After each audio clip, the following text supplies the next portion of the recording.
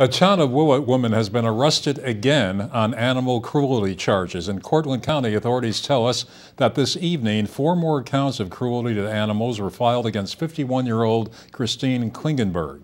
The new charges follow a recently completed investigation that began at the end of September. She's accused of not supplying necessary veterinary care to 4 puppies that she surrendered to authorities. The original charge against her involved another dog also found in need of veterinary care.